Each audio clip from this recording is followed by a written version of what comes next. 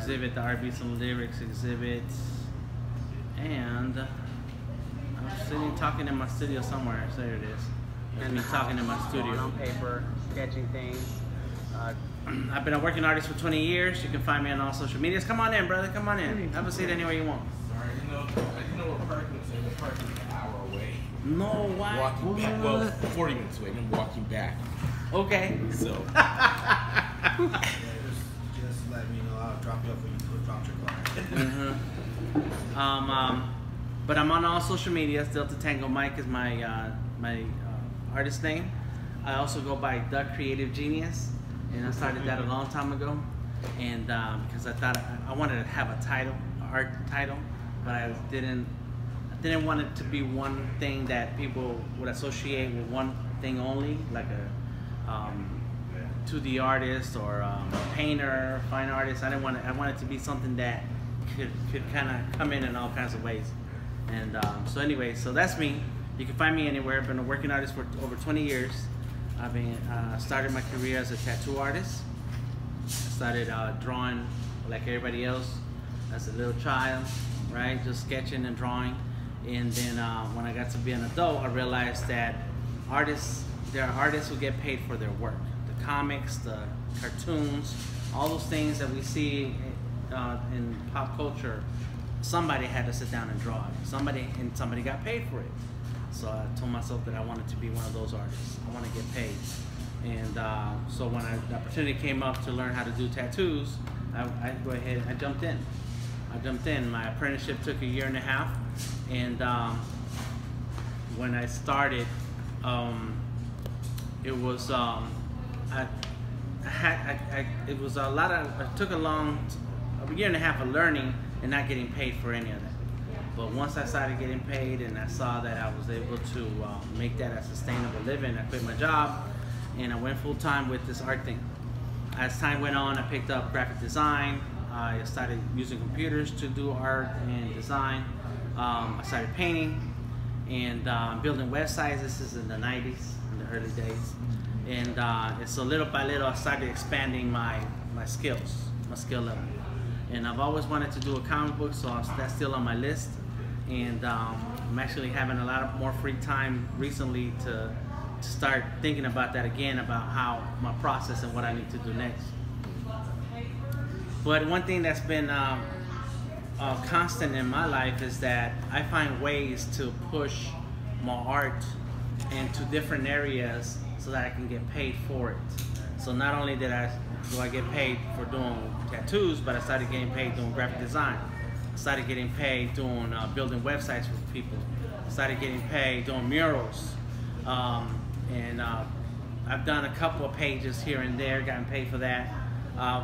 Through art installations, I get paid for that. So which way I can find to apply my art, I find ways to get paid for that, including logos and illustrations for apparel and things like that.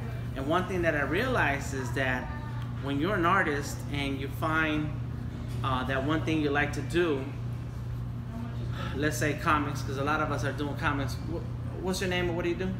My name's Carl, and I've been a professional graphic designer since 2005, but I'm trying to I've done mostly in-house corporate stuff. Okay.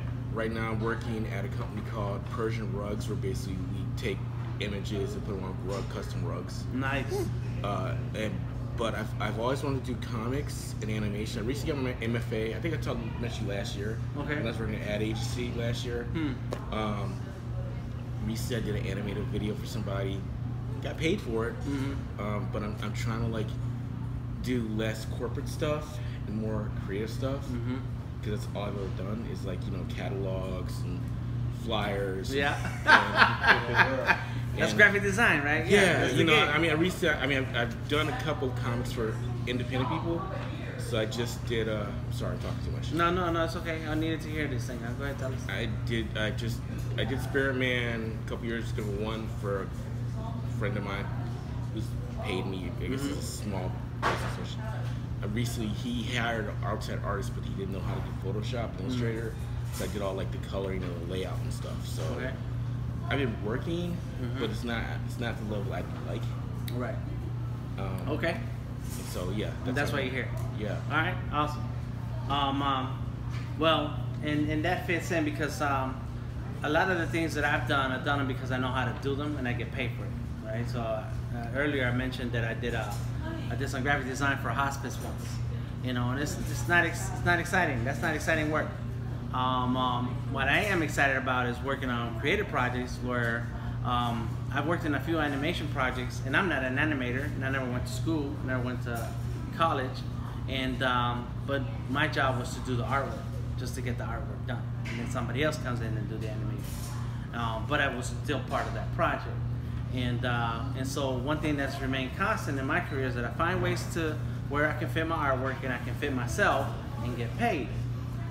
But on all those different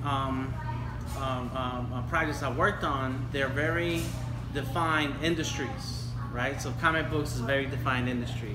Animation is a very defined industry, right? Graphic design and so on. And so what happens a lot of times is that artists get caught up into working for that particular industry for that particular pay rate. And then let's say another opportunity comes up that is a different industry.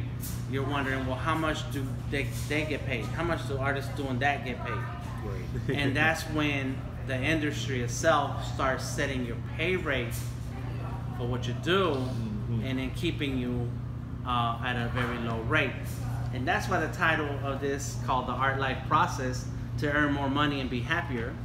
And where the original title was, You're Doing Art Wrong. How you doing it wrong? And so let me go ahead and start my breakdown about how I see art and artists, and how we need to start thinking about it and working on it in a way that allows us to make more money. That's some drawing I did on this Sketchable, just because it showed up, so I'm going to show you a couple of things. I like Sketchable.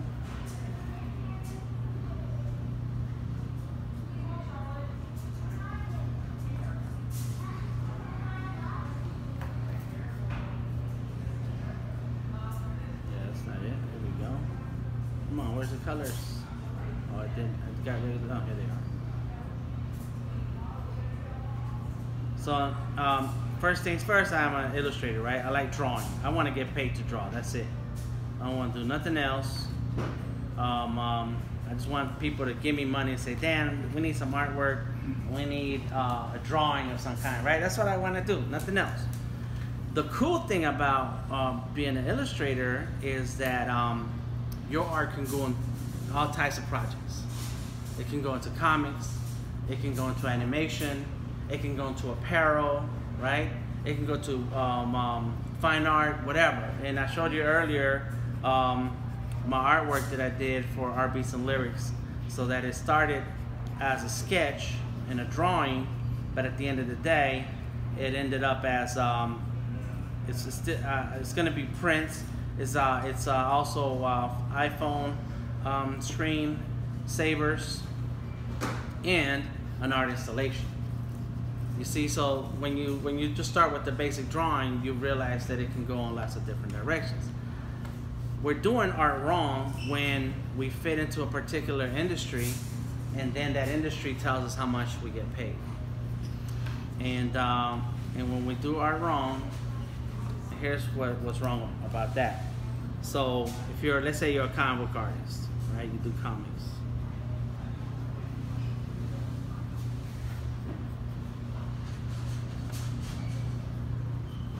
Right, so when you start working in comics, what they say to you, well, if you're a penciler, you fit into all these different things, right?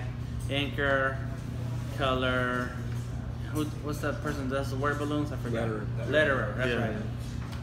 Which I've never seen either. Right, right, and then there's a rate for each one of these things, right?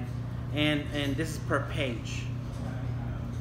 But if you're the kind of person who does all of these things, and you get a different rate, right? But then all these artists, you see them at comic book conventions, and they're doing live art, live drawings, ink or pencil or whatever, for $10. And your booth might have cost you $250 that day. Mm-hmm. how many drawings do you need to do to make that 250? 25. That's right. That's a lot of drawings. Break even, yeah. Right? That's 25 drawings. I like that. Right? To make 250. Jeez, of course, you know, you got merchandise or whatever, which is extra cost because now printing, you know, and bringing it in, getting shipped in, and flying in to whatever, all the stuff that you got to do. So the problem with this is that, and here's an extra part to that problem. I saw on Twitter, I follow a lot of artists on Twitter, and one of them was complaining, this artist was complaining that this artist did a cover for a comic book. They did the cover, right? Let's pretend that's a cool cover. And they later saw that the comic book company pulled out a piece of that cover and started making merchandise. Wow. With that artwork, right? And that was not part of the contract, and that artist didn't get paid for that. The artist got paid for just doing a cover. And I think part of it has to do with your contract, part of it has to do how you deal with your business, but the other part is you should be charging for all the things that you could do with this artwork. This is how we're doing it wrong. The way we do it to make more money and be happier is when you start talking to somebody, no matter who it is. It can be a book cover, it can be whatever you want it to be. I don't know what I'm making here, just something. This artwork can go on book covers, it can go on posters, it can go on apparel, it can go on merchandise. You know, nowadays we got Society 6, all right, brother, that you can make shower curtains. Ooh. Nice. You know, that's crazy, right? So imagine all these places where your artwork can go. Now you start thinking about, well, if I sell this piece of art and this drawing, of course, like a commission for drawing Superman and Batman, that's not something that you can monetize yourself. Right. But if it's but there's a level of where your art can go that you should get paid for, because DC can say, well, we love this Batman drawing so much that we're gonna start making posters out of it. We're like, well, where's your cut on that? You know, right? Because originally you drew it as a cover. So because the artwork can go in different places, you have to start thinking about how the company can monetize that and what your rate should be. So then when I start looking at how I get paid and the artwork that I do, I don't look at say, well, since the artwork I'm doing is only between the inker and the colorer, so then that should be my rate. Like, nah, my artwork fits here for this comic book, but it also fits in all these different types of merchandise and things that I can do. And so because my artwork can fit in all this, especially since it's digital, especially since it's vector, right? So you can scale it up and not lose clarity. Now you gotta pay me for all these different ways that my artwork can be used after I give it to you. And so now my pay rate is higher. I worked in animation a couple months ago, and I asked for what I asked. I don't know what regular people who draw for animation get paid, and I didn't bother. I know my rate, I know how much I need to get paid, and I know how long it's going to take me to do this artwork, and this is what they got to pay me. And we went back and forth a few times, and they called me. They saw my artwork, they know my work, they know how professional I am because I've been doing it for a long time.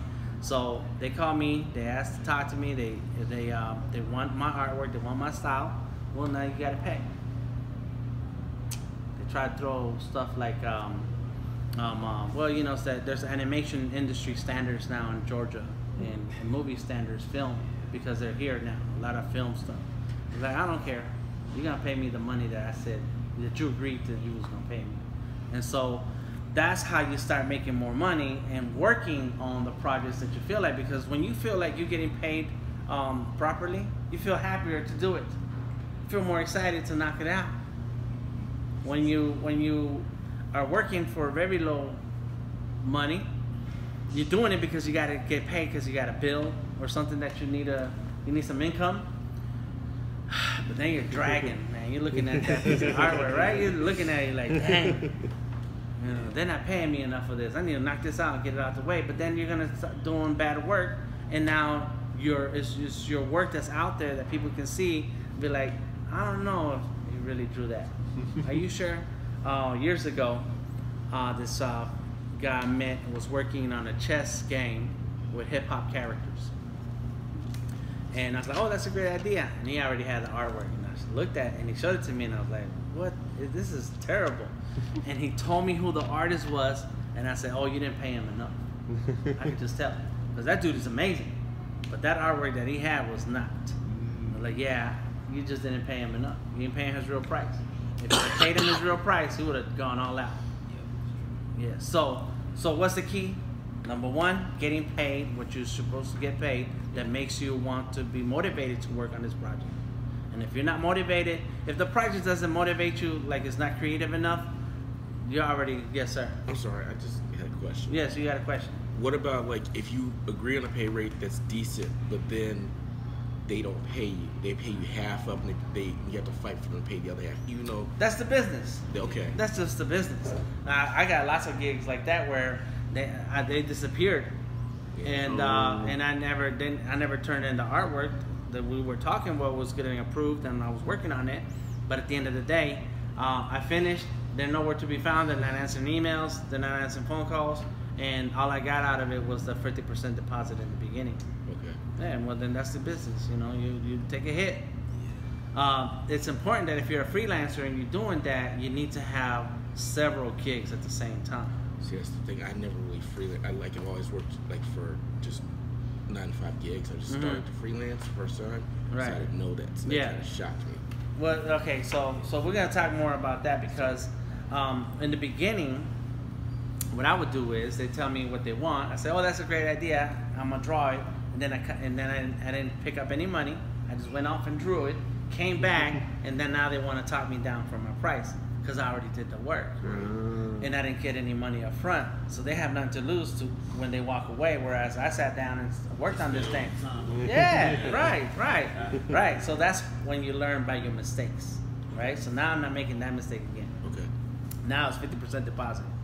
And it depends on the project and the work that we're doing. Because I've been working on this mobile game for a client of mine, and 50% would have been in the thousands.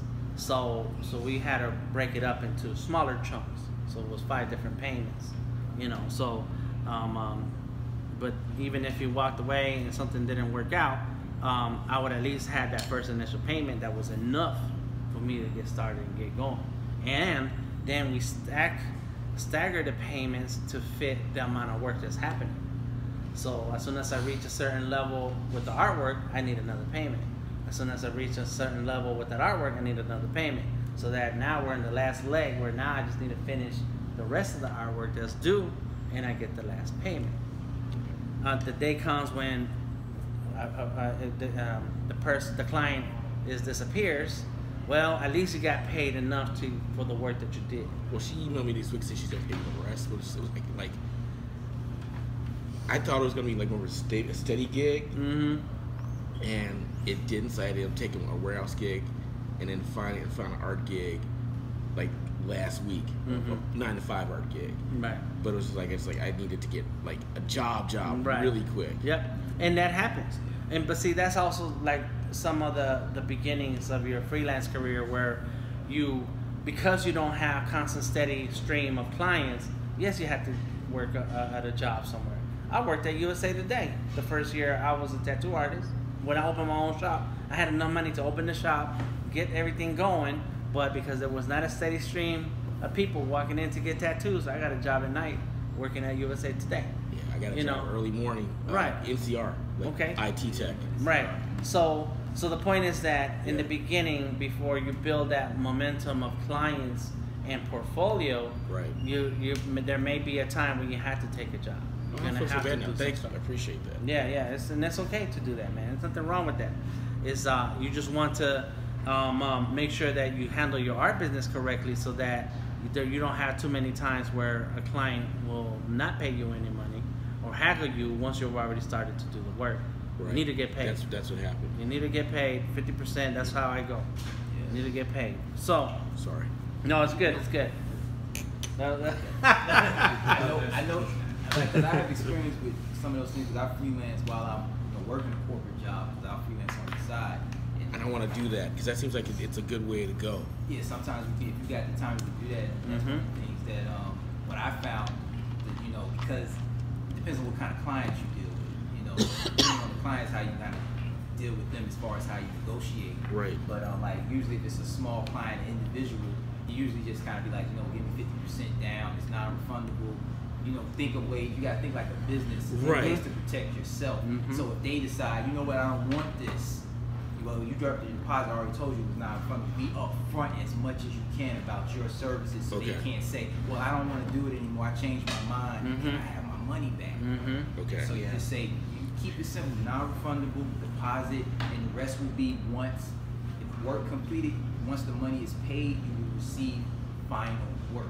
Don't give them the final file. And if you want to be safe when you give them submissions, low resolution, watermarks. Because I've done logos for people and like, oh yeah, we'll pay you. Now they gave them the final artwork and they no. And so, and I'm learning from my mistakes here. I am, but it's like even with this lady, like she would. I'm sorry. Did you?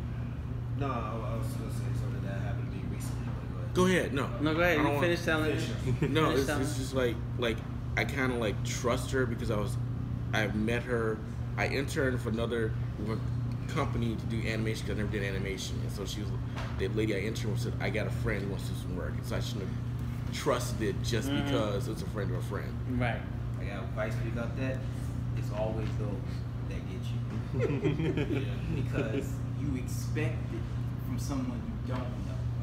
You don't expect it from someone you do know. Right. So when it comes to business, sometimes you gotta let the personal stay personal and just be professional, no matter who they are. No matter who you're talking to, Because you will get burned. I've been there. I've done the same thing, and you feel like, wow, how did that happen? Why wasn't thinking? Because you looked at it from a personal, like this person was nice, got along, they did stuff with me before, they never did it before, so you trust them, and then you find yourself, I'm done. There you go. You got it. Go ahead. I would say I had two situations like that. This one person recently who asked me to do like a Monica, and I'm only charging $50 for it. So they paid me $50 up front and stuff, and I didn't work for them. They didn't like it. They wanted their money back. So I gave $25 back for the whole entire thing. And they said, well, why am I getting $50 back? I said, because half of it's supposed to be up front. Regardless, I told you this when we first met up. So blah, blah, blah, blah. I'm going to blast your internet, so that. I said, okay, that doesn't matter. I got my pay. This is yours. Now I can do what I can to fix this, so you can be happy. So that, but they want to hear it. They want to get all their money back and stuff like that. So and they end up not getting it. They only get $25 back from it. And then I had a situation with my own cousin.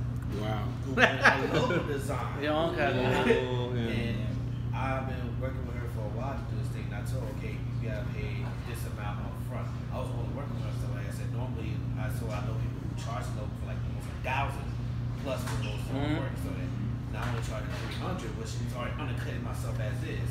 And so you need to pay me at least $150 up front, stuff like that. And once I get to a certain phase, which is pretty much for me, I said once I get to like the rough stage stuff, that's not fun. So it's locked down, period. Now here for everybody else, like it's not fun up front in general, don't have ifs or buts. But that me, I still contact my cousin and say, this is my cousin who her brother actually got some cancer and stuff like so it's very personal and stuff like that. It got to the point now that I got to said, look, you gotta pay me for blah blah blah, and she still gonna pay me. So you have to throw that away. You gotta take your L's with greatest loss. Yep. I did that one because I want. Go ahead. Yeah, I don't want to take what you No, it's good. It's okay. We're here to talk. That's why we're here like this. Creative briefs. I find that that's very helpful because it weeds out people. Because when you have a creative brief presented, it kills all that. Hey, I got this idea. I want to do this. This is what I'm thinking. You say, okay.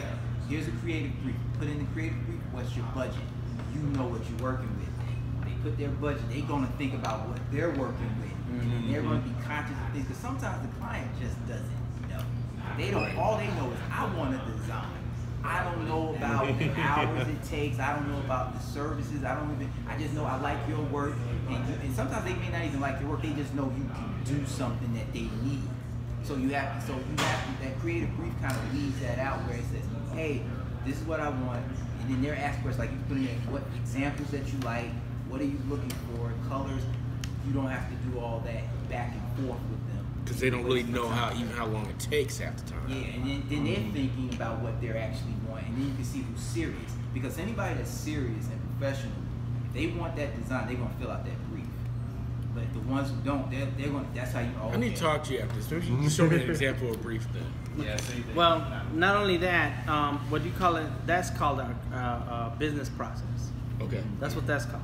You know, and it's good that you can connect later, but you need to work with other professionals first. Yeah. Before you are out there doing your own freelancing, you need to work with other freelancers, or you need to go to freelance events where you have other freelancers and start collaborating and working with somebody who already knows how to negotiate, who already knows how to do proposals, who already knows how to do contracts. So that way you start learning and picking up those things from them, so then you start applying it for yourself. You could take your time to learn all these things, but the hardest part is that we learn as we go and we take hits on that. My creative process, my process with my clients always starts with, what's your budget? Or, that sounds like a great idea and that's gonna be $1,500. So that they already know how much they need to come up with. And so we always have to have that price talk, and what's the project. And I have a process, have a pricing for most of my projects that I work in because I already know what I want to do. The project and then how much time it's gonna take. That's it. And so when I make sure I check, when I have these three things already lined up, and I do that on the very first conversation that I have with somebody. Okay. When do you need it?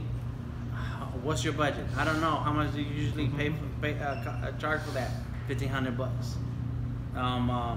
And so then they can right away say, "Oh, you're too expensive. I can't do it." I had this phone call one time, and this one I was charging a few $100s for logos. And a lawyer called me. She said, "Yeah, we're calling from the attorney such and such. We want to talk to you about doing a logo." I was like, "Great." And then I told her how much I charged.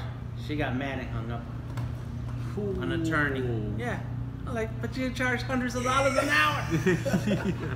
So, but it's okay to get those conversations out the way and get that information out the way so that then you know whether or not you have a client. If they stick around and keep talking to you, well then they're able to afford it and they're gonna go ahead and have it. It's gonna be a gig. But if they start having problems like, "Well, that's too much, can you do it for this?" Or, "Well, I talked to so-and-so and they said they would do it for that." I'm like, "Well then, what you need to talk to me for? Go talk to that other person, right? Go get it somewhere else. If they got it, that's great. I don't know that artist and I can't tell you if it's gonna be good or bad work. But if that sounds good to you, go do that." The point is that you want to go ahead and get that information out the way so that you know whether or not they're a client. Now, once you know that they're a client, you have to go ahead and get your deposit. And that's the process, you know. So once you agree to the price, now it's about deposits. And as you work on as you set up a deposit, you have steps in the project where then payments come into play. And as you keep working on the project, then there's the final balance when you're finished. What I like to do is I do screenshots. When right there as I got Photoshop, InDesign, whatever open, I do a screenshot of that. Say, "Here you go, check it out." I may even throw their logo on a t-shirt model and send it off to them. There you go. You can see what your logo looks like. You don't have the file. You got a picture of a person with a shirt on and it has a logo on it. What do you think? You like it? It looks good. So then they can say yes. I say, "Cool." And as soon as you hit the balance online, hit me with the balance, I'll send you your files. And I have them all put together in one folder: PNGs, PSDs, EPS, AI, whatever, PDF, all in one folder. I zip that folder, and then when they pay me, I go ahead and send them an email with a Dropbox link. Done. But that takes time to figure those things out. Whereas the first time I did a logo, the guy told me what he wanted. I said, "Great." I went and drew it, brought it back, and then he didn't want to pay me. And it was only $50. that happened. Yeah, 20 years ago, but still, it's like, dang, you gonna jack me for $50 and I did the drawing? All right, well then that's the business. I gotta understand how to conduct my business so that I get what's fair, and clients. I keep working with more and more clients. Hello, how you doing? You here for the Artist King meetup? Yeah, come on in. There's some. There might be a couple extra chairs over there. Bring it in here.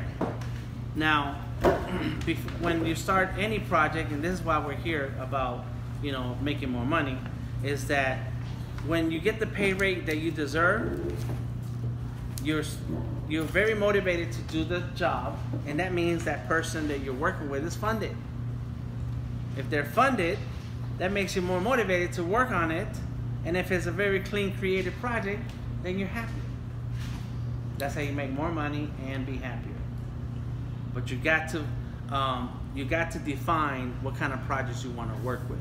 And like I explained to you earlier, my Behance is all illustrations, only illustrations. So that way, the clients that come to me will want the work that I like doing, which is illustrations. I don't post on my Behance or my portfolio the graphic design that I've done, the websites that I've done. I don't want to do those anymore. I did them for the money. I did them because I needed to get paid. But now I really just want to focus on illustration only. So I'm not talking about those things. I'm not sharing those things. The stickers that I hand out, I have my website where it's all illustration work. It's gonna have the next set of stickers has my Behance link. I'm gonna give you some stickers, so that I only get the illustration work. That's all I want. And so that to me, that's creative. That's in the stuff that I want to do. So now my only focus is finding the kind of people who will pay for that. And I'm talking about my Behance a little bit more. It's called Proof of Concept. So now my focus is, who do I want to work with? Who's going to pay me for this that has money? So it's always cool when you meet people on the street. They're like, oh, you're an artist? Oh, great, because I have this idea. When I tell them I do tattoos, they're like, oh, yeah, I want to have this back piece and this and that and the other. I'm like, great, that's $150 an hour, and this looks like it's going to be 20 hours. Oh, well, well, what about if something like this? They change their mind once you start talking money, right? I don't want those customers. I don't want to talk. I don't want to have to go back and forth about the money. I want them to see my artwork and be like, dang, Dan, your art is amazing. Here's a bag of money. When can you have this done? You know what I mean? That's what I want. And so my focus now is like, who are the people who can pay me for this? I've done a lot of gigs for McDonald's, Coca Cola. They pay. They got money for that. I've done the murals that I worked on. I do them for private companies. They're indoor murals. There are installations that live in their office from forever now until they paint over it. I was talking to this guy one time, and that's how I know he was rich. Of course, he owns a company, so I figured he had some money. but when he told me that he wanted 4 murals, I gave him the price, and his response was, "All right, let me get you the check." He didn't say, "Hey, that's too much." He didn't say, "Well, what if we make him? What about just 2 murals instead of 4?" He didn't say all that. He just said, "Okay, let me get you a check." Like, what? That's who the clients that I want. So I'm not out there advertising on Facebook like, "Hey, who needs art today?" I don't care about none of those people who are my friends, and some of y'all may be my friends on Facebook. It's like, I'm not selling to y'all. I'm not selling to everybody.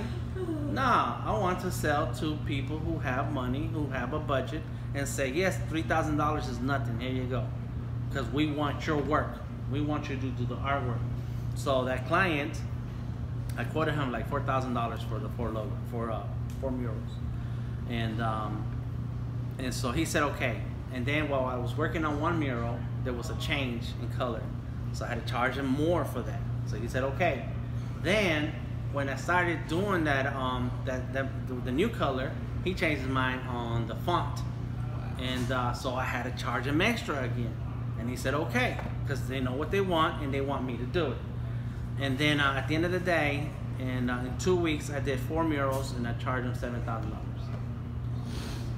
That was a good vacation. Yeah, so it really comes down to finding the client that has the money to pay you the rate that's gonna keep you happy working on the project.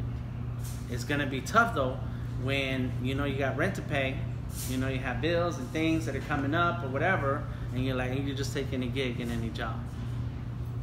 You can still do that. That's just not gonna give you more money or make it happen. Just a note if you guys want it. It's called Local 479 in the film industry, and they're always looking for people in the art department. Local 479. Yeah. Okay. Like I said, art department, everything from like what you're saying, graphic stuff to you may sit in a room and just make a poster that goes on the wall for For show. film or TV or something. Like I don't know if you saw Creed, but like I'm a photographer. The posters when they had the press conference that were hanging over their head, I took a photo of the art department. Nice. Yeah. So Yeah. it's, Very cool. It's definitely a way to pay. Here, have a couple stickers.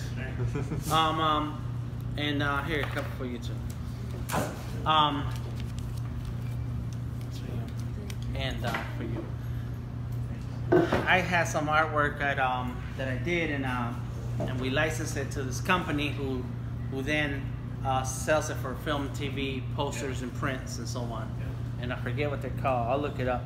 But yeah, because the film TV's here, there's all kinds of opportunities. My brother-in-law, he licensed for one TV show, one of his paintings for that episode, and got paid for it. Yeah. Yeah. So there's so that goes back to the original conversation is that you have to think about where your art is going to be and what's that worth. You know, so let's pretend for a second that, you know, somebody telling you about, oh, they're gonna do a children's book and they want a character drawn up, but they only got $50. Well, you do it $50, and you say, sure, right? It's done. 10 years from now, it's Disney World. You know, they're multi-billionaires, but they only pay you $50. Right? So you're gonna feel bad. You're gonna feel terrible. You're gonna be mad. You ain't never gonna want to see no Disney World ever. No commercials, no towels, no nothing. And you only got $50. So you got to think about where is this artwork going. When you're asked for a logo, an illustration of some kind, like, well, where is all this logo gonna go on? And it's gonna go on the side of trucks because UPS delivers all over the world. It's going on trucks all over the world. Well, then you need to get paid for that. You need to get paid at a level that is in relation to how this logo is going to be used. So when designers work for Instagram and they redid the Instagram, that's a $100,000 job right there. And that's $1 billion company. And that $100,000 should be nothing, right? So, but the industry will tell you, listen, you're a comic book artist, you should get paid $10 a sketch, right? $50 if it's a background on it. Like, what? How many drawings do I need to do to pay my bills? Which goes into the next part. Well, what's your life costing you? You need to know what your life costs. What's your budget? What is your rent, your food, insurance, car, gas, all those things, right? And then you add that up, it's like, dang, we're gonna throw out a number, this is a low number, $3,000 a month. That's how much money I need a month. Right? And if they're gonna work on a gig that's gonna take you a month, you're not gonna accept $200. Right. Because like, wait a minute, what am I gonna do to pay my bills that whole month if I'm only gonna work on this one gig for $200? Right? Nah. So you gotta start thinking about, well, if I charge a comic book page $100 for let's say you're doing the easy part, the inking, right? Because the thumbnails and the color pencil is the hardest part, trying to figure out. I'm just making it up. I don't know. Hardest part of the process because you gotta get the right shot, the right angles, and foreshortening, all that stuff, right? Yeah. Right. So if it takes you if they're paying you $50 a page, you know, and it's a 30-page book, that's only $1,500, and you still need half the money for the rest of your bills. Yeah. So that means you need to knock that stuff out in 2 weeks. Yeah. Yeah, and if you have a 9-to-5 job, you know, it's paying you $10 an hour, you're like, well, I need to go ahead and take a break from this 9-to-5 job that pay me $10 an hour to knock out these pages that pay me $50 per page. So you gotta start now weighing like, well, how am I gonna earn the money that I need to live my life? All right, so here's some of the things about what I think that we need to do. Number one is have the right mindset. You know, we need the mindset that says that you're worth, that you have value. Your art has value. And it has value relative to the industry that you're in, but also relative to who you're talking to, right? Because you may have your character that you're doing, the webtoons and stuff, the webcomic, and be like, look, I'm doing an art show. I would like 10 artists to do my character in their style and do a show. You know, like, well, what are you paying? Well, I ain't got no money, but it was a good idea. All right, well, give me $10 for the art materials and I'll do it, right? That's cool, because you're a cool dude. But when we sell it, it's gonna be $500 and I gotta get my cut, all right? But if we're talking to maybe the owner of Sam Flags, right? They got stores in other states. Can you do me a drawing of some character, blah, blah? Like, yeah, that's $5,000. You know what I mean? Who you talking to? Right? So one thing is the industry, but then the other thing is who you're talking to. You know, and just because Marvel and DC are the big timers, that doesn't mean they pay good money. There's a lot of stories out there in the comic book world. You know, so you got to figure out what's your value and have that mindset that I got to work for this amount of money or I'm not doing it. I can't do it. And if that means you stay longer at the job, that means you take more time to build the other parts of your business so that you can have that value to other people's eyes, then that's what you're gonna have to do. Which brings us into pricing. You have to understand the pricing of where you are. Sometimes I'll do a gig for very low money just for the opportunity to work with somebody.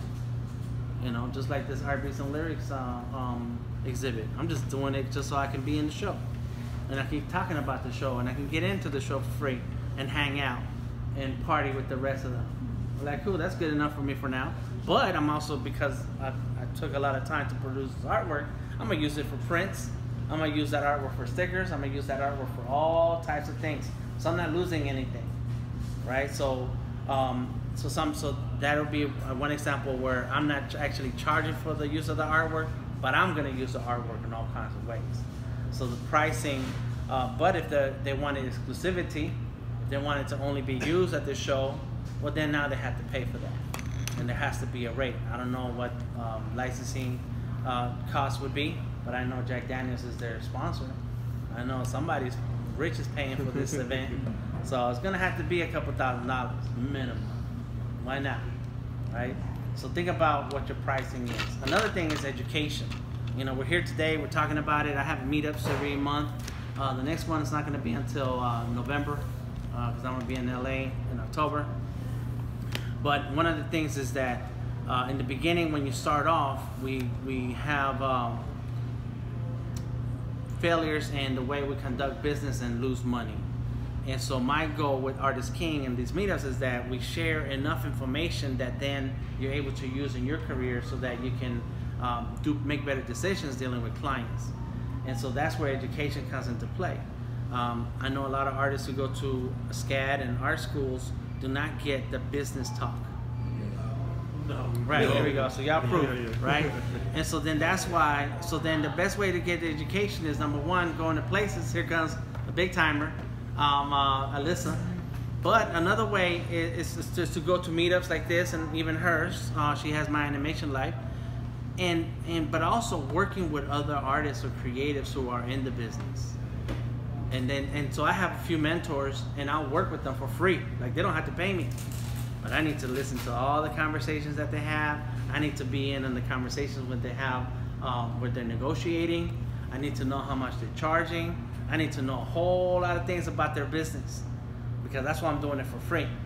That's why I'm willing to go ahead and knock out a few projects with them, just so that I can collaborate, just so that I can learn the business, because they're further ahead in their career.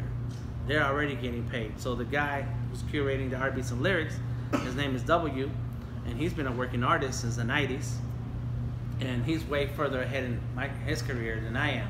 And he has a sponsor, Jack Daniels, who's multi-billions, whatever, right? I have sponsors, but not Jack Daniels sponsors. So he is my mentor. I listen to everything he says. I hang out with him as much as I can. And whenever he asks me to do something, I do it. just so that I can have more time with him and let him feed me information, let him tell me stuff. Let him tell me stuff. I need to hear it, and I write it down, and next thing I know, I do is go out there and do it and get it done, so that I can be like him and earn and have my career further ahead, just like he has. So that's where the education comes into play. The portfolio is the other thing, and that's where I was talking about Behance. So earlier I showed Shamari my portfolio and on Behance and how I use it. And so the way I use it is, it's free. Anybody can get a Behance portfolio. Just go to behance.net, log in. It's free, and you have the option of updating things and adding blog posts, kind of like a blog post. So these are all postings, and so they can be very simple and plain, like this one. So and so the way I use my Behance is as a portfolio, but you also have to tell the story. It's about storytelling. What is it going on here with your art? What are you doing? Not only is it storytelling, but you're also doing case studies and proof of concept. Like, where's the art gonna go? A lot of artists I talk to, and they draw, and they have unfinished work, and I'm like, well, where's this art gonna be? Where have you seen unfinished work on the side of the bus before, right? A lot of sketches, a lot of pencil drawings. Like, that's great. Well, how does that try? Where do you see cartoons doing that? So by you having a case study and proof of concept about your artwork, you're showing it, where does it lead to? Where does it go? So in this example is I did a 7-day challenge where I draw on a different tablet every day, just because I could, just because I have a bunch of different tablets, and I get asked the question all the time: should I get an iPad? Should I get a Surface? Like, yeah, if you got the money, get what you want. But if you don't, then there's alternatives to buying what's within budget. So here's an iPad Air. I was drawing on it. I did live on YouTube, and then I grabbed the video, put it in the Behance, and then I explained why I was doing this, what I did, what technology I used, and why. Right? So now I'm explaining stuff. I'm kind of telling the story about this, and I show the drawings that came out of this process in the final, right? So you click on it, you get to see it's digital. It's you can actually, and I didn't do this part where I can export to Illustrator, and that's a full vector artwork. All right, that's done. So that was a short little one, right? That was simple. That's to the point. Like, hey, just because I knew I needed to put it up there. Here's how deep you can get. Whatever project you're working on, there's a purpose for it. There's something this is gonna end up somewhere. And so the beginning of this post, all I did was just post a drawing so you can see it right away. Of course, it gives you options about to put in the kind of software you're using. And twice since I put my artwork on Behance, has Adobe like my work and put it on an app. So it's on the Adobe Draw app. So I'm trying to get them to pay attention to this one. Anyway, so here's the whole artwork, all the piece put together. So now I'm starting to tell the story. Hey, you know, there's a show exhibit. They did a call for art, so I submitted, and I wanted to show them my style and see what they thought. So this was my submission to the call for art, and they liked it, of course, because the guy is my mentor. I've known him 15 years, but I still had to show him what I'm gonna do, right? He still has to see it. So I got the call back later. It's like, cool, Dan, you're in. And then he sent me this template and said all the artwork has to fit in here. So I'm telling the story. I'm telling you the story that I'm actually telling in here, right? This is how deep you can get with your post. So then I had the template. I started to do the sketches. This is the idea that I was gonna go with. This is the things that I wanted to represent. I also, so then I'm also talking about what software I'm gonna use on the iPad Pro, because I wanna be able to export, draw digital, export, and scale up without losing quality. So that's a vector. So then I have videos of my process for each individual piece. So there it goes. And it's halfway there because we were looking at it earlier. And this is also happens to be one of the pieces that I did in downtown as a mural. So, so I'm kind of tying my work from all over together. So there it goes, and it goes all the way to the end, right? if somebody wants to sit here and watch it all, they see the whole thing. Done. And I did that for each and every character that's in that piece. There's a video for all of them, each and every one. Then I'm still telling the story. So then what I did was I started placing all the individual characters into the template I was given and adjusting, making adjustments. So each piece that goes in, I do another adjustment, until it starts to really spill over the design, which is fine as long as it looks right when it's all finished and complete. Now it's ready for the exhibit. Now that it's ready for the exhibit, here's a little quick detailed look. You can zoom in, take a look what's going on. And I even provided some iPhone wallpapers in case somebody likes my work so much and they can just grab it from here. And now here's the final design for the exhibit. It's been printed on fabric. It's been wrapped around a light box, and so it's lit from the inside. And now you see where the artwork ends up. So that's now showing you what good is this piece of drawing that you're showing me. It's good for this. There's something on it. It goes on a shirt, you know, whatever. It goes on a hat. And so now I have photos of the real thing, and there's a lot of mock-up websites that you can buy, mock-up layouts, so you can put in the design, right? So it doesn't have to go all the way to finished physical world like mine, but here it is. And now whoever's looking at my work will be like, dang. That's what I feel like, dang. And then there's a logo for the exhibit. There's the name of the curator of the exhibit, so when there's a Google search for R-Beats and lyrics, my stuff may come up, right? And then here's a final shot of one of those drawings that I turned into a sticker. I'll have those next week, and that's that. It's a long story. Yeah. And not only do you have to take the time to create the artwork and work on your craft, you have to document it. You have to take pictures constantly, non-stop. Videotape what you're doing. Do a Facebook Live. Do a YouTube Live. Doesn't matter. Whatever, you need to document this process. Because when you're talking to clients and they start telling you what they want, and you start telling them how much it's gonna cost, they're like, but you did a drawing right there, it took you 10 minutes. They're like, yeah, but the concept you're telling me, I need to think about it for a week. I need to do like 20 sketches. They don't know all these things, but you're telling the story about the process, about your creativity and inspiration, and all it takes. Now they're like, oh yeah, you're right. And at the beginning of this thing, I said it took me 30 hours. So if I worked at a fast food joint for $10 an hour, where did it go? Somewhere around here it says 30 hours. So let's say 10 bucks an hour times 30, that's $3,000, right? Yeah.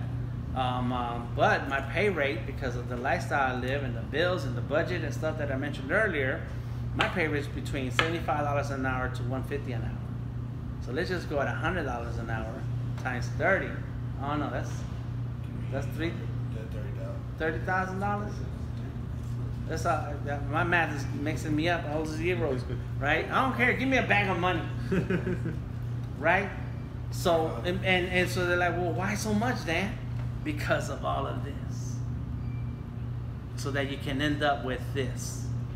You want that right there? I can do that for you, but it's gonna take a lot of work. As long as you and if I identify my client, if I identify the kind of people who can pay that rate, and I'm going hard at them, saying, look at my work, look at my work, look at my work. I see you have an opening right now. That's me.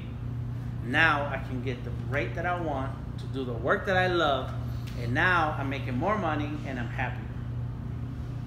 Does that make sense? Yeah. Yeah. Did I bring it back around? Did I leave something out?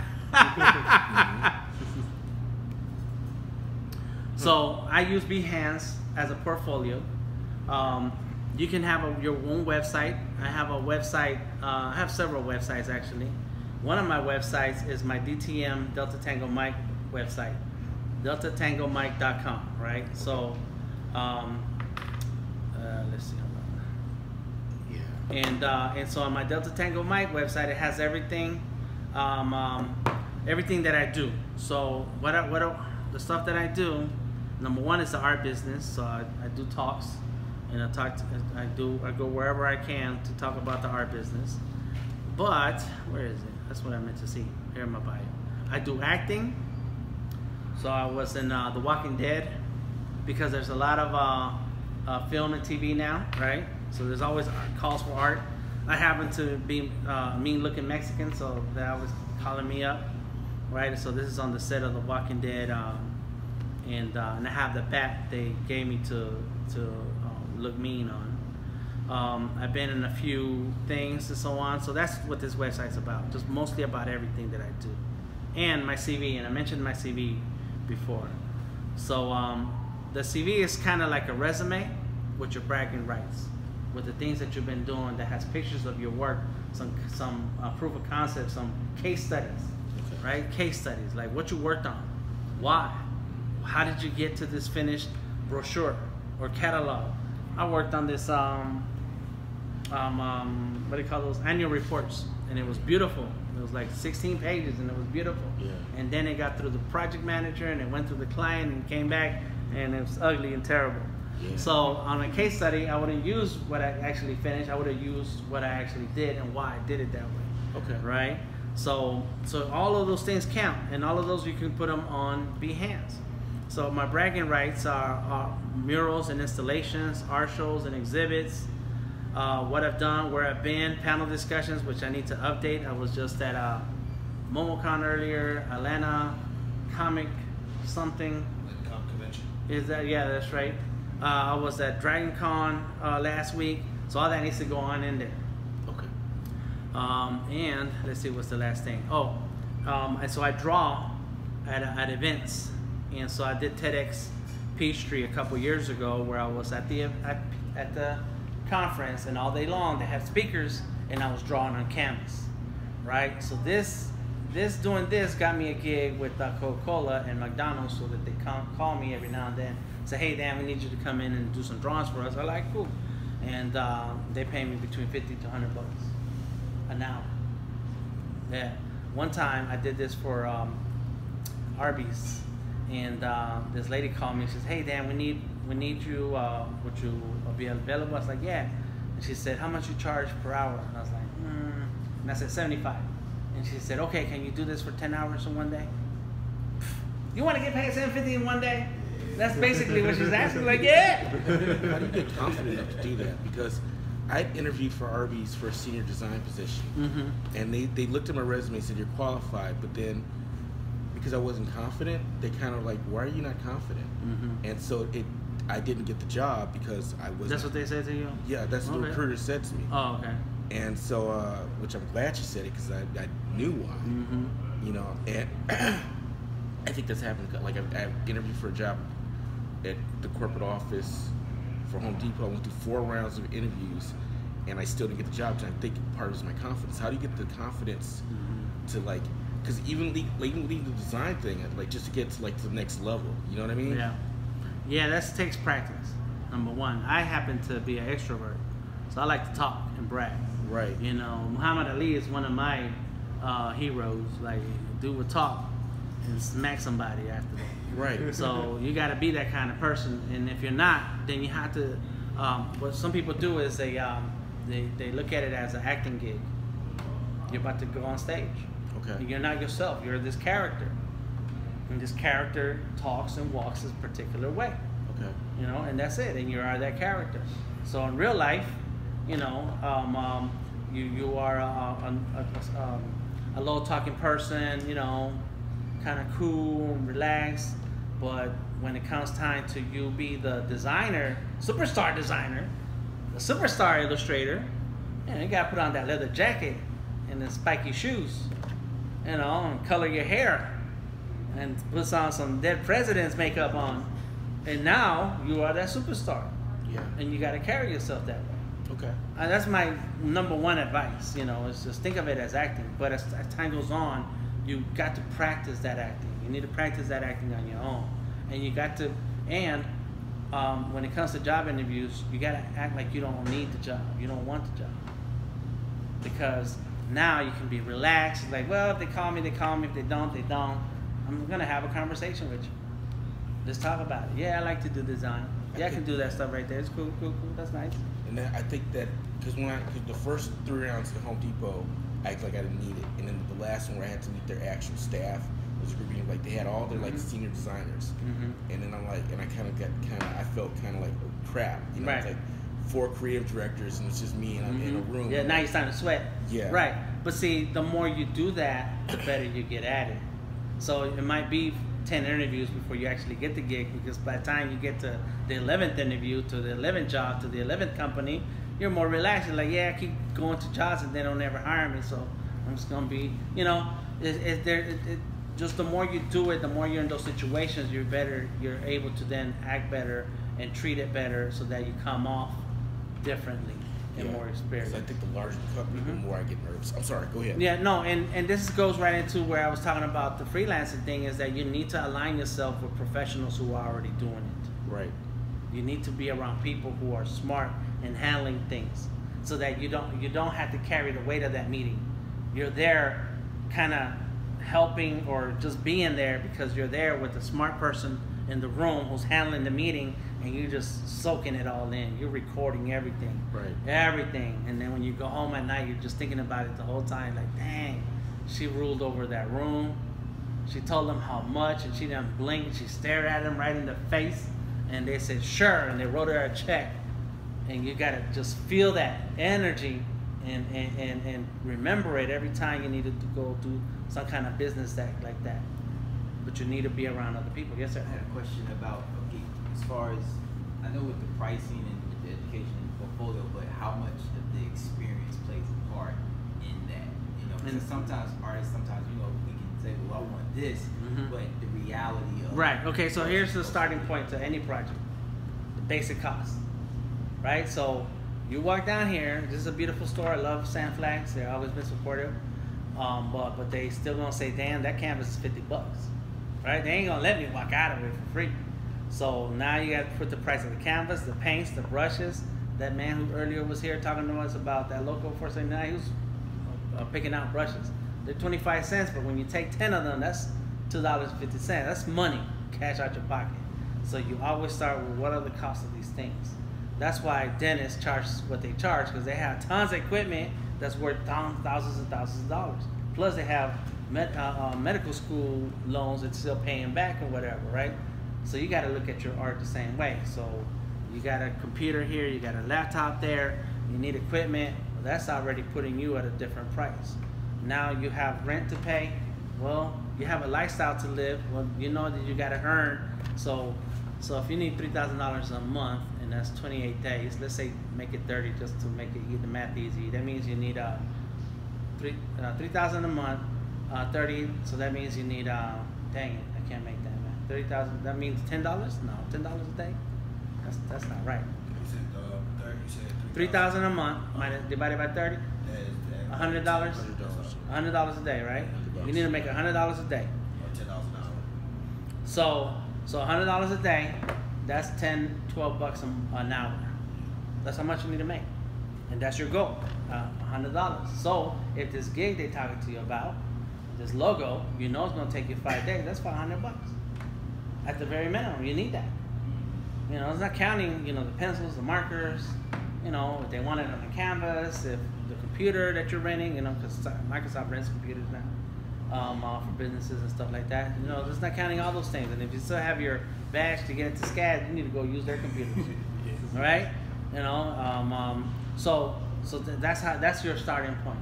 Now you're not experienced, you know, maybe it takes you more than 5 days. Maybe the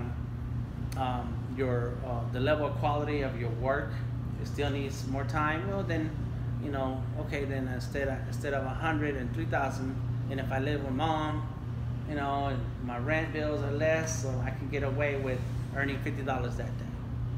Okay, the 5 days, $250, the lowest $250. But then you gotta really squeeze in that time, because when I charge a price for a project, I know I only have this much time to do it, because the more time I take, the less I'm earning per hour now. The less and less and less. Now it's like, dang, this really wasn't worth my time. Nah, if I charge a price, I know how long it's gonna take me, I need to knock it out in that time. I may wait till the night before, but I'm gonna knock that out. By that time, it's done. And and out the way. So I will start with that. Start with the basics. What do you need to earn? And it's crazy math, because you're not, just because you work those 5 days at $100 a day doesn't mean you're gonna make $3,000 that month, because not every day you're earning that. So it's okay. But at least while you're focused on working on those things, you're gonna earn that. But that's to finish your answer, and you can follow that up if I didn't answer it right. But at the same time, when you're working on yourself and your own career, half the time is spent doing the artwork. The other half is chasing down leads, talking to people, answering emails, phone calls, meetings, and that's why when I get an email from a person who says they want artwork, I tell them how much I charge or what's it going to cost for that project. And if they don't give me enough info, I say, well, I need to know more information on this project. What do you need? What's it going to be for? And what's your budget? So that way, I get that out the way. If they don't like my price and they don't want to pay me my price, okay, cool. Well, have a good day. May your project be fruitful and successful. I'll see you later. But sometimes you run into people that say, well, you know, your work, you're not like out there like that, or they kind of say things like that where you're saying, well, you don't have enough logos, or I don't see enough of samples of this. And what do you have to say to something like that? Like, what I say is, well, why'd you call me? Yeah. That's cool. You're right. I only done 5 logos in all my life. No, it's only 5 that you see on the website. But sure.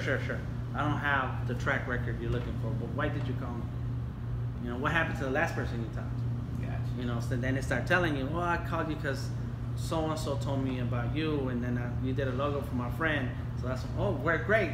So then you heard good things about me. Okay. So I should be worth it. Gotcha. And if after that they still don't feel it, hello, come on in. And after that, then there's like, that's not your customer anyway. You should not have to try to sell yourself. Now, if you're out there doing cold calls and say, hey, crusty crab pizza, you know, your logo looks a little crazy. I got some ideas for it. Yeah. You know, now you're trying to sell it, you know. And then by then I would check out how many locations they have, you know, if it's how long they've been in business, do they have funding, you know, do they have revenue. So then I can say, look, for $5,000, I can offer you 3 different looks that will hit your market, that will talk to your customer, that will identify with the age group of 18 to 25 who eat lots of pizza, blah, blah, blah, right? Now you're coming in with some strategy, and now you're selling it. Bam, this is going to work for you. You know, don't believe me? Look, let's try it out, all right? And so then that's when you try to sell it. But if they call you, they message you like, well, you call me, you know. So then I convince you. Then why are you calling me? I don't know. That's my answer, right? And then check out Chris Doe, The Future, on YouTube. The Future, without the letter E at the end of future. That dude breaks it down. He's been in business for 20 years, and he's rich. Like in one of his videos, he was talking to somebody who actually makes lots of money doing PowerPoint presentations. All right, PowerPoint presentations. This lady is in England, and she gets paid thousands and thousands of dollars for PowerPoint presentations. And Chris Doe was talking to her like somebody does when that person makes more money than they do. All right. So Chris Doe was amazed at her rate. I'm sure he makes more money because he has a big company, but per day type of rate thing. So he said to her that it took him a lot of work to get paid what he wants, and he wanted to get paid $10,000 a day. And every time somebody hit him up about a project, he would say $10,000, $10,000, $10,000 until somebody actually gained $10,000. And that's for 1 day of work. Yeah, so you want to check him out because he breaks it down, and he has lots of those situations where somebody's looking at your work like, yeah, you shouldn't charge me that much. You shouldn't do this. You shouldn't do that. And he has an answer for everything. We're like, okay, well, cool. But the thing is, we cannot act like we're desperate, because then people feed off on that, and it's not that they're trying to be mean or bad. It's just that there's hardly any respect for art, anyways. And given an opportunity, sure, you'll walk away with a Ferrari for $100. If the car salesman's desperate enough, like, you need to buy something today. Well, I got $100, and the only car I want is that Ferrari right there. So you want to sell? I got $100, and the car salesman's like, dang it, I need to pay my bill. Okay. You're like, what? Right? Right. That's what we do. And we can't let that happen to us. We can't act like that. The more we hold on to this mindset of having value, the more we'll get the clients that are going to pay us. The more that we'll have less clients looking for the deal. Saying, but and instead of, and what we don't want is clients who say, Shamari, that's too much. You have somebody else, one of your friends who charges less. We need to cut that part out. And I always say, no, I don't know any artists who, and they would hate me if I say you. I don't want to piss off my friend who's a designer, illustrator, because I'm sending them a cheap little client. No. So I would say, nah, you need to go through Fiverr and 99 cents, 99 designs. You know, go ahead and do that, which I don't like and recommend at all anyway. But because anyways, you'll get the work that you're paying for, and you can't get that from here. So it's a mindset, and we have to hold on hard. And if that means you stay at your job longer, man, do it, bro. Anybody who has a job and wants to be a full-time artist, illustrator, designer, something, freelancer, needs to stay at their job long enough so that you have months of money backed up. It's a design job, so it doesn't. I mean, it's a low-level design job. But Hey, it's still a but design it job. pays your bills, right? Right. That's it. You go home and there's food in the fridge, or you can go to the I'm Kroger and pay for some I'm food. learning new sublimation printing techniques, so it's always cool. That's good too. So you're learning while you're on the job. The Yeah. thing is that you want to have a cushion, you know, and we need a time before you leave so that we can have you something lined up next month. Because you don't want to have that time where there's gaps. There's an ebb and flow, and those gaps hurt. Yeah, I know. And me and my wife are looking at each other sometimes. Dang. But what we do is we make sure that that when you have those high points, you got to handle lots of things that you're gonna see when it goes on the low points. So that rent, the bills, all those things need to be paid up first. You know, a vacation, my plane ticket, that's paid for months ahead. Yeah, so that the day comes, cool, I ain't have no money, nobody paid me this month, that's okay. The plane ticket's paid for. I'm gonna stay at my mama's. She gonna have food. I'll be alright. Right? I'll be alright. At least I get there. Yeah. I want to ask about, like, you talk about cold calling. So, like, what's the best way to start doing, like, cold calling in general? We'll try to get people to, like, say, hey, look, I do this. I want you to pay me for this and stuff like that because I see this stuff and I see that can be improved and stuff like that. So that's a big long question, man. Big long answer, because you have to have something of value. That's it. You need something of value. So if Krusty Krab Pizza was a real place, because it's not, right? No. You're gonna have to do a lot of research before you even make that call. Okay. You're gonna have to go eat their pizza. You have to go in to see their place, see if they treat people right, because you don't want to work with people who are crazy, insane, insensitive, racist, whatever, right? Right. So you're gonna have to do a whole lot of research first. So there's a lot of work that goes into that. I'm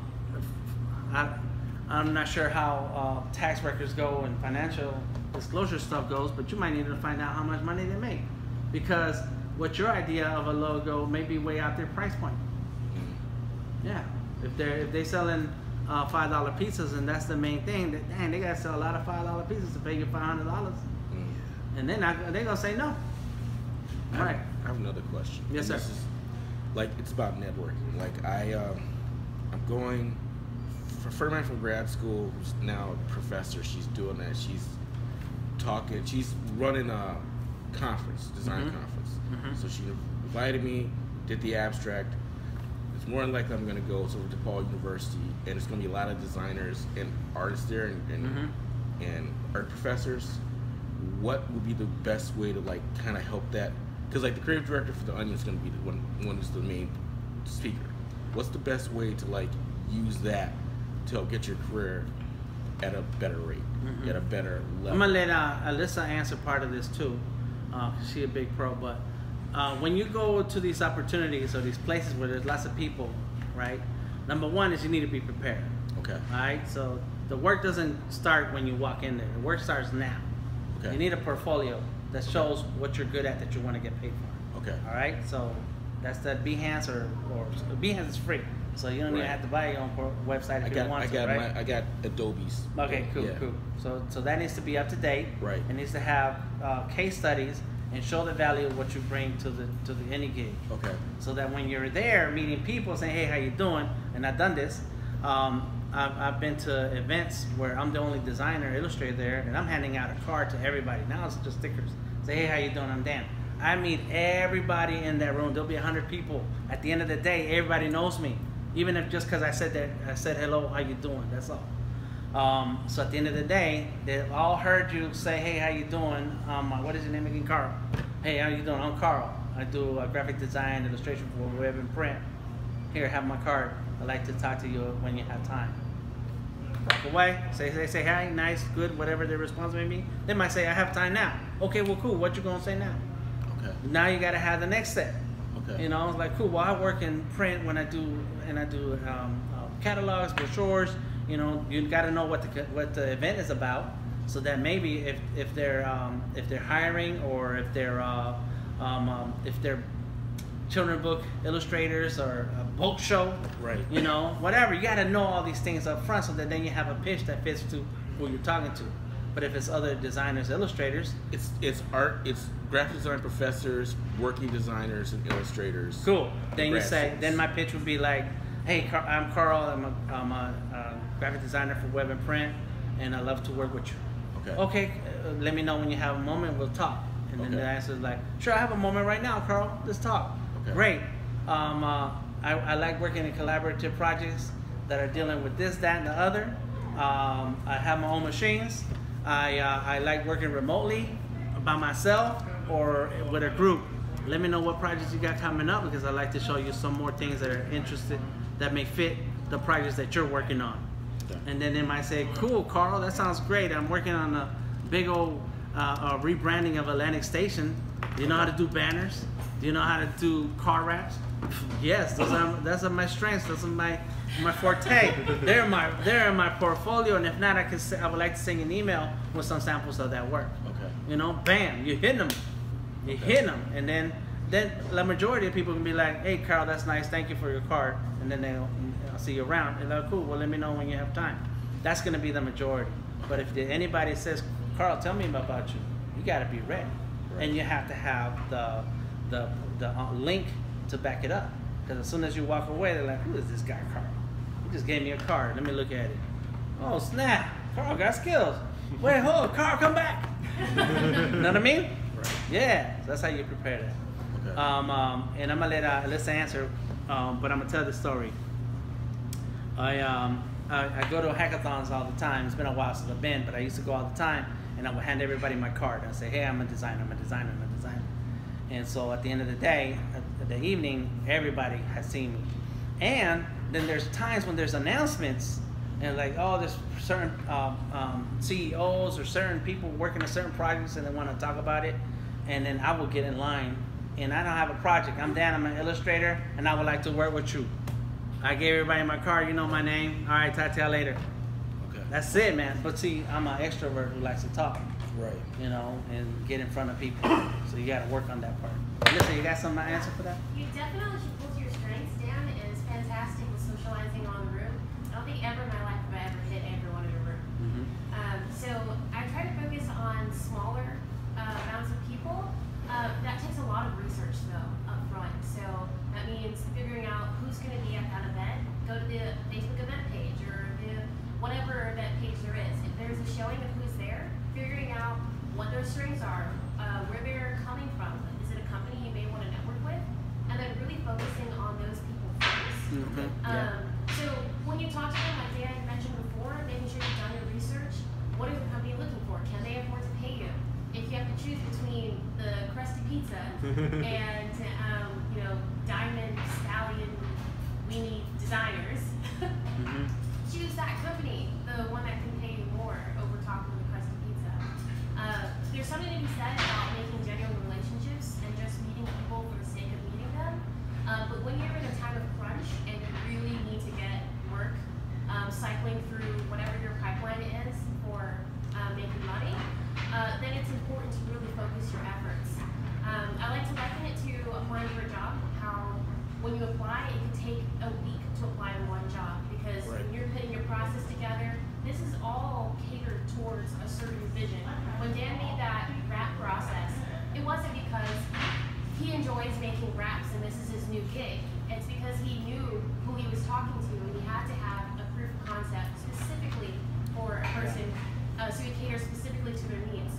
So now when you talk to people, having some idea of the kind of people you want to talk to will keep you from trying to go to every single event. It'll keep you focused on the type of events or the type of people that want the type of projects you do. That way your portfolio won't be a scatter of a projection, a painting, a sculpture, that kind of stuff. My biggest strategy when it comes to networking with people at events, especially since I can only do so many at a time, is to listen. It's kind of listening that engages the person. So if you were to talk about your passion on football, that has nothing to do with my talents. When you start talking about football, I will nod my head, I'll keep going, oh yeah, I'll mention my whatever tidbits I might know about it, and I'll keep you going. So your positivity level gets higher and higher. And as you go, maybe at some point, fingers crossed, if you're a decent human being, you'll ask me something about me, and I'll mention what I do. And because you're up here, you're most likely to think whatever I say is also up here. So it's this kind of psychology of matching people's frequencies, bringing them up, and then introducing whatever you want them to have a positive thought on. Okay. And I think what she said is you have to focus on who's going to be there. And find out who's going to be there and focus on those people that are going to match up to your skills. Okay. So if they got recruiters there, you need to know who recruiters are. When I've gone to hackathons, I meet everybody, but I make sure I meet the sponsors. And I go say hello to the sponsors. I want them to sponsor me eventually. And they're already sponsoring. That's for my sake, you know. Okay. The point is that when you see an event or a convention you're going to, find the people who fit the kind of jobs you need or the kind of clients you want or the kind of connections you're looking for, so that then you identify them, and when you show up, you're looking for those people only to talk to them, and you have a plan on how you're going to talk to them. Yeah, that's real good. I like that. Thank you. Cool. All right, so I think we covered what I came to say. Any particular questions? Go ahead, Alyssa. I do have a question. Dan, how do you keep your energy up at these events? Because you are a master at hitting up every single person. I've never been to an event where someone's like, who's Dan Flores? They know who you are. They have some sort of branding from you. How are you, I guess, behind the scenes, able to keep your energy up and stay so upbeat when you go to events? Lots of coffee. No, you know, I have no idea. I grew up this way. My mother is, she was a big salesperson. She sold Avon, Tupperware, vitamins, all kinds of stuff. And even to this day, she old and small and living in but she knows everybody in her building. At church, she knows everybody still. She does not, my mother does not leave church from her seat to the front door. She leaves her seat and walks through the whole church to talk to everybody, and then she walks out the front door. And so I'm the same kind of person to have that personality where I like talking to people, I like seeing stuff, saying stuff. I want to know what you're doing. I'm on the bus. I haven't been in the bus in a long time, but I'll see a person with a big old portfolio. It's like, oh, I know there's artwork in there, and I say, hey, what you got going on? You know, and that person don't know. Like, who are you? Hey, I'm an artist, and I noticed you got a portfolio. What you working on? And that's just the kind of person that I am. I have trained because of the tattoos. Because when I started doing my tattoo career, I had to get used to taking over the process when the person walks through the door. Because a person will walk in through the door, talk to you about a tattoo they want, and then leave and not get the tattoo, and you spend 2 hours talking to them, working on a drawing. So I had to control that process. Otherwise, I'm just wasting my day all day. So as soon as they walk through the door, I'm greeting them, saying, hey, how you doing? I'm grabbing their attention. I'm getting them to start telling me about the ideas they want, so I can get to a price right away so that they can say yes or no. I can lock them in for the appointment, deposit, something. And so that took a lot of practice, constantly. And I used to be a very flirtatious person, and so I would always bring that into the play somehow. get that person feeling calm and relaxed and liking me. They have to like me. I want them to like me so that whatever price I said, they say yes. And then they get the tattoo and then they gone. Get out. I need the next victim. and so that kind of been the practice for me. So that I know lots of educators and people who are very smart, but they're very drab and calm in how they talk, and after a while you're like, dang. Can you get to the point, you know, it's like the stuff you're saying is awesome, but the way you're saying it is just putting people to sleep. So I teach a lot of kids, I do a lot of art classes for kids, and I need to keep their attention span on me, and so I come live. I start off live. I'm on. I turn the switch on, and I gotta be, hey, what's going on, everybody? Come on in. How are you doing today? What are you working on? And then people catch on, and you're talking about that level. Yes, I come in on that level, and then people just kind of get hyped up with me, and now we're all hyped, and now we're having fun, and we're learning at the same time. Does that answer your question? I have one more question on Yes. top of that question. Mm-hmm. What is just in your opinion, a tip for making that transition between somebody who's talking to you about a concept that they want done to somebody who is now locked in? Like, you know, that just socially by the situation, they have agreed. This is a yes. Uh-huh. So how do I go from one to the other? Yeah, so a lot of people will come up to you and say, oh yeah, I have this idea, I want to do this. Yeah, you seem great. Yeah, we should talk more. And then, like you said, you never hear from them again. Right. What's your go-to technique or techniques I got you. series to get them to jump from you have it, we talked about it, to now we both kind of feel that you said yes? Right. So get to the money conversation. So here's when I introduce myself, I talk about money. But I'm not really saying money. So I would say, how you doing? I'm Dan. I'm an artist illustrator. I work on mobile games and comics. I get paid to draw.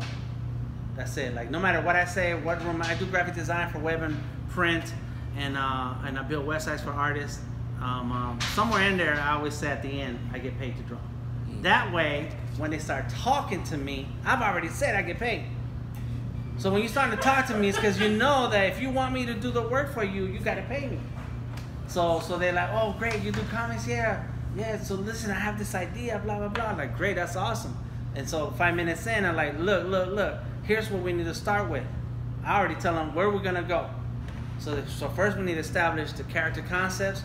We need to work on character development. We need some thumbnails for this comic book, and then we actually work on the comic. Do you have an editor? All right, so this is what it's going to cost you. Now I start talking about how much it's going to cost. But it all happens this happens, I want to say 10 minutes in, but it has to be really fast. I cannot let the person tell me their project idea for 2 hours, because now they wasted 2 hours of my time when they realize they got to pay me. Just because you say freelancer, the word free is in it, and next thing you know, they think you're going to get something for free. So as soon as I start talking money, I see their face. And their face will tell me whether or not it's something they're going to follow up on. And as soon as I see their face start doing math and figuring out how they're going to live their life and get this project on, I was like, okay, cool. So then I cut that, I make that smaller. I don't go deep into details. I goes like, you're cool. Well, the way you're gonna get your animation project on TV is if we can do this, and this, and this is gonna cost you. And because I have a little experience in being an animation project, I say you need $30,000 to get started. But that's only what it costs, because we're gonna have a crew of 10 animators, illustrators working together, and that's what it costs. And they're like, okay, cool. Well, I get with you when that happens. All right. And in the meantime, we can still talk and hang out. But then I'm gonna move on to the next person. But yeah, it's usually kind of I ask questions and let them tell me things, and then I say, well, you know what that's gonna cost? And then I start talking about money. And then they're like, well, what can you do to help us, Dan? I can do this part. Then I'm about to call Alyssa. I'm about to call so and so. And now you need to have a budget. So as soon as you have that budget, let me know. We can talk about it. I got the money now. I'm rich. Oh, let's go. Forget this, man. Let's get out of here. Let's go find us an office. We're going to walk into an empty building. We're going to walk into first to Microsoft, buy all the computers, and then I can find us a building and put the computers in, and I'll find you the artists. And that's my ideal conversation. So you didn't take a long time seeing all that finance stuff. It means you're very familiar with your rates and Yes. how much projects will add up to be as you're speaking. That's right. I'm very familiar with my rates. Yeah, and I mentioned this before. You got to know how much it costs for you to live. What's your rate? Now, let's say you have a job. What do you get paid at your job right now? $12 an hour. $12 an hour. Okay, cool. That's your rate right now. All right. So somebody says, Carl, I need you for 3 days, nonstop, to work on an animation project, and I'm gonna pay you $12 an hour. Your answer is gonna be yes. Maybe they say I can keep you busy for the next 6 weeks, next 6 months. Your answer is gonna be yes. That's You don't want to quit your job and then for only 2 weeks. That was my for only 2 problem. weeks, right, Yeah, right. yeah. But you get, but if they're gonna pay you $12, which you already get paid right now, doing some job that you kind of like to something that you really love, cool. Then my answer, if I was Carl, I'd be like, cool, but can I ask for a raise, in 3 weeks, in 6 weeks, whatever? Then they might be say, cool, Carl, I'll raise you up if you're rolling with it the way you need to. So that's how you start figuring out what your rate is. Okay. All right. First, how much you get paid at your regular job? If you get paid $25 an hour working at a Home Depot, and then you're offered an animation job that pays you $15 an hour, you're like, oof. I gotta really want to work on Krusty Krab and cartoon. I gotta really want it. That might be a stepping stone to then get that Disney job. That could be, but you got to think about your rate and What if your rate has dropped? Because before this job, I'm sorry. We're gonna get no, to you. I didn't. Finish up the question because we gotta talk about the rate. What if your rate has dropped? I have worked at companies where I made $25 an hour, but now I'm making $12 an hour. Do you go with the older rate? Or do you go with your current rate? Well, depending on who you're talking to, now you gotta know your customer. Okay. Yeah. So, and you gotta know what the market is for that company, what they pay. Right. Because you might be asking for $30, but that company is known for squeezing the life out of artists, and they ain't gonna go over 12. No, So the only way you're gonna get that job is if you say 12. But if there's a chance and you kind of talk to other people in the industry and you met somebody who works at that company and like, hey man, how much did they pay? Because I ain't even going to the interview if my friend who works at that company says, man, they don't pay nothing here. Then I ain't going. I ain't doing no interview. So you got to do a little research. It all starts with research, and that's why Alyssa asked if I know how much I need to get paid. Like, yeah, because I've researched not only through experience, but because I ask questions. Do you use the AIGA book about rate, or do you just? I have not used it in a long time because I know what I'm worth. Gotcha. Yeah, but in the beginning, yeah, use it as a starting point. Okay. But talk to other people. Talk to others. There's a guy who does animation and works in comics. Alyssa, y'all don't know her. Who knows her? Raise your hand. 1, 2 people, 3. All right. All right. She's won an Emmy. She's worked in seasons and seasons of Archer. She has experience as an animator, and she's here right now, right? Yeah. So coming out to places is a way to find people who are already in the industry, and as soon as you know about that, that's why in the beginning you weren't here when we introduced ourselves, and that's why it's important to know who's in the room so that then you're like, I've been thinking about this, and there's these job openings.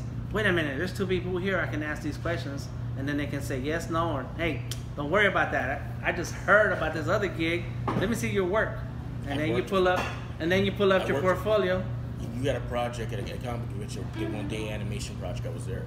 Okay, there you go. See, so those are the things about the work that comes before the actual negotiation, before you actually present yourself. Say, hey, I need a job.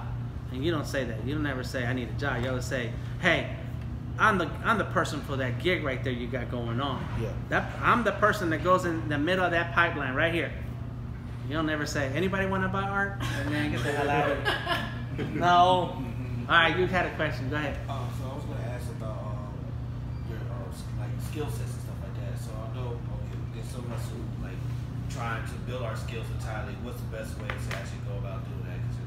Because you see some of my stuff. It went from I see that you're improving to you're improving a lot more, but you want to keep improving your stuff so that you can become marketable when somebody sees stuff like I like like your stuff. 6 months ago, your stuff was not that great, but 6 months now, yeah, I like your stuff because it improved so much.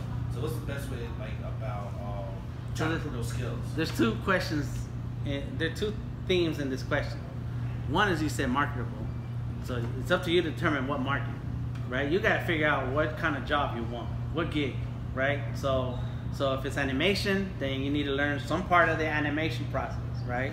If it's comics, you need to learn how to do storytelling or something that relates to that market, right? So number one. Number two is your talent level. How do you improve on it? By constantly drawing all the time. And, you know, maybe it's an unpopular opinion. I draw all the time, every day. And it's not because I think that that's the only way to succeed. It's because I'm addicted, right? This is the thing I love to do. I'm addicted to drawing. I literally am. When I'm sad, when I'm happy, when I'm upset, all those things, drawing brings me back. So because I like to draw, my drawing has improved greatly from 20 years ago, from 10 years ago, from 5 years ago. So that in itself puts me in a whole different market from somebody who doesn't draw every day. That puts me in a different market from somebody who's been out of school for years and has not improved on their portfolio.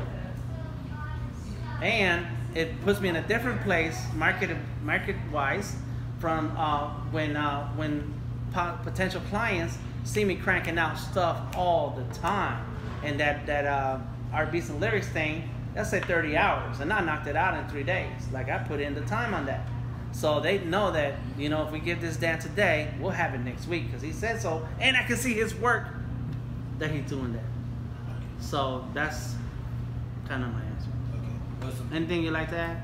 Alyssa? No, you good? No. Okay. Jump in if any time. Go ahead. Also, what if somebody has a problem, like they had that block that decided to show up and like make it harder for them to draw? You know, the artist block, they got to go through that thing. Like, I like to draw, but it's kind of hard to do this stuff like that. Well, okay, so then there's techniques that you need to figure out how they work for you to get into that mode, and that's called not habits. I think it's habits. There's something that you have to figure out what are the steps that are going to get you into that creative mode, and there's a word for it. I can't remember right now. So just like a car, right? You don't jump out into the highway and jump into a car. Now you're driving a car down the highway. That's impossible unless you're a professional like myself who draws all the time, and it's like I can start working immediately in a professional level right away. Some of the artists call it warm up, right? You warm up and start sketching, right? But just like a car, it's like first you need a car and a key to crank up the car. So you sit down in the car, crank it up, put it in drive, put your seatbelt on, pull out the street, and then you're in the highway later on. So you need to have a list of processes that get you to that creative mode every time. So to me, I turn on Judge Judy, or I put on The Future, YouTube, or I put on The Matrix, Training Day, Scarface, something, right? I crank up some music, right? I get my coffee cup. Of course, I have a home office. You know, I crank up my computers, you know, sit down. And then my grandson now lives with us, so he's running around. And also I have my little process like, look, I'm about to sit down, and for 5 hours, I'm cranking out something. I have my to-do list. You know, this is what I need to work on. I got my notes from the conversations of this to-do list thing that I need to do. You know, I get into my mode, start thinking about it. Okay, cool. For the last 5 days, I've been thinking about this logo. I was going to do it, and now I figured it out. Okay, I'm ready. I'm ready to start sketching. Now I'm going to sketch some stuff. Maybe I need to draw a skull first, because I like drawing skulls. I need to draw the stuff that I like first. Now that I got into the drawing mode, now I can start sketching the stuff that I got paid to do. Right? So it's the steps. You know, and eventually you do it so much that you have your list of steps. When I do murals, I start the drawing on digitally first. Then I started painting to get my brush hand back in. Then days later I do the actual mural, and now I warm myself up to that point. So find the things that warm you up, man.